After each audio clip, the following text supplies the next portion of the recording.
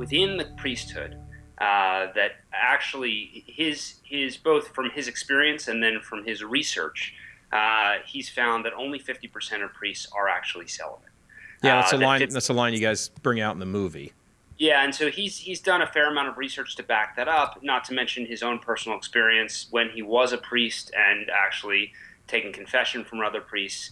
And in fact, you know, according to Richard, you know, not only is it true that only half of priests are actually celibate, but also that you know, everyone sort of knows about it, and so everyone's effectively leading a double life within the priesthood, Well, half. where you know.